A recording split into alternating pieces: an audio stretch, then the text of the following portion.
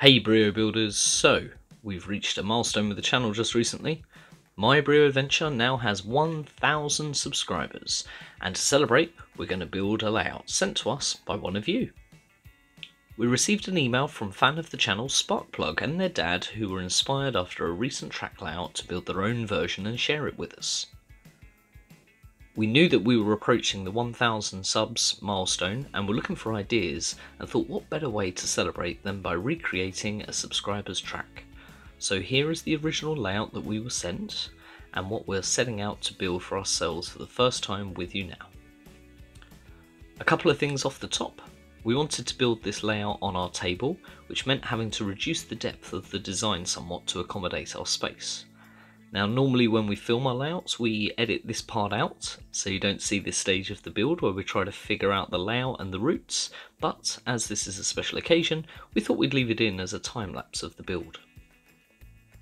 Whilst constructing the layout we noticed a track going under an ascending straight, which would have caused issues for some of our trains, so we rerouted this under the bridge.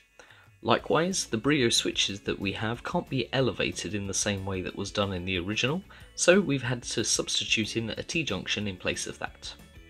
Beyond that, we adjusted the positions of a couple of switches to accommodate the table size and the engine shed placement, but these we felt were minor changes that didn't impact on the overall running and look of the layout.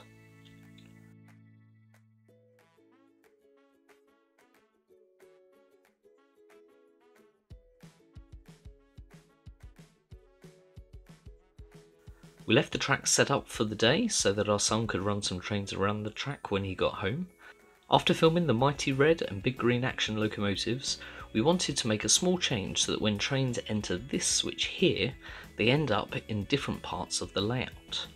We thought we could simply switch this out to the switch next to it, however that proved easier said than done, but with some additional track pieces from the Advanced Track expansion pack, we managed to achieve it, albeit the next day, after sleeping on it.